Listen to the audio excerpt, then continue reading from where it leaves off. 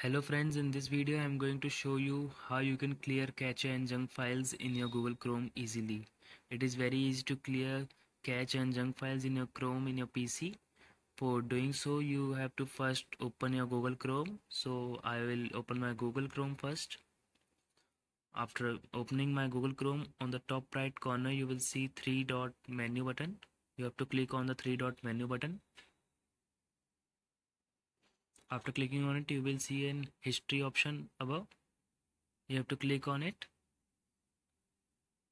After click on it, you will see on the left side clear browsing data. You have to click on this. Then this window will appear. For clearing the cache and junk, we don't need to go to advanced setting. We will go to basic setting of clear browsing data. So I will choose basic, and here you can also choose time range. I selected to all time. We have to deselect the browsing history because we have to clear the cookies and cache and junk files of this. Then we will click on clear data. Now our cache and junk files of Google Chrome are deleted. You can do the same method to do so. Thank you for watching this video.